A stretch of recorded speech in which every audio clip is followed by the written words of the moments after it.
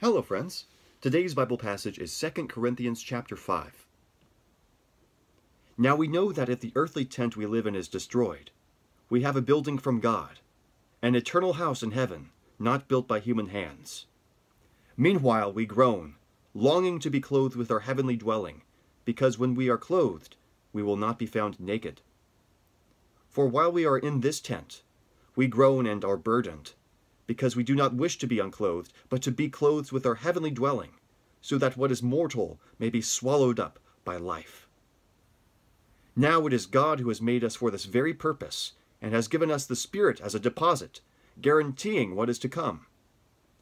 Therefore, we are always confident and know that as long as we are at home in the body, we are away from the Lord. We live by faith, not by sight. We are confident, I say, and would prefer to be away from the body and at home with the Lord.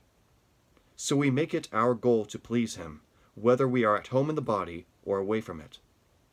For we must all appear before the judgment seat of Christ, that each one may receive what is due him for the things done while in the body, whether good or bad.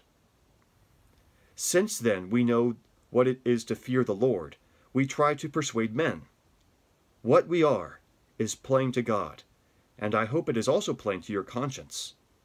We are not trying to commend ourselves to you again, but are giving you an opportunity to take pride in us, so that you can answer those who take pride in what is seen rather than in what is in the heart. If we are out of our mind, it is for the sake of God. If we are in our right mind, it is for you.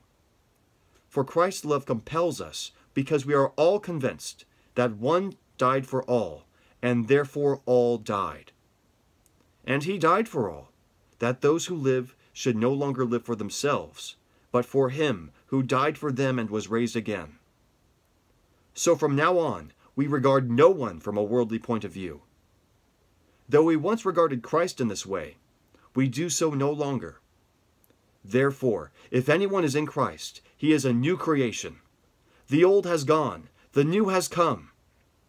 All this is from God, who reconciled us to Himself through Christ and gave us the ministry of reconciliation. That God was reconciling the world to Himself in Christ, not counting men's sins against them. And He has committed to us the message of reconciliation. We are therefore Christ's ambassadors, as though God were making His appeal through us. We implore you, on Christ's behalf, be reconciled to God. God made Him who had no sin to be sin for us, so that in Him we might become the righteousness of God.